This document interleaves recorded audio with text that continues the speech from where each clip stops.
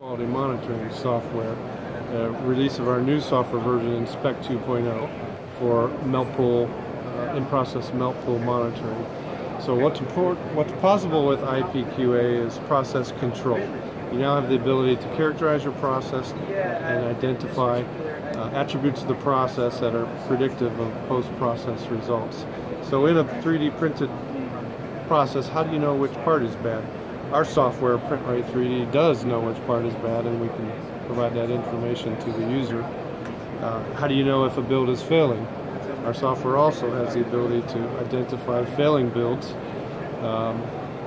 by looking at the process data that we generate real time during the builds themselves. We also have the ability to send a live notification to the operator, to the user of the product, of a potential issue in the process.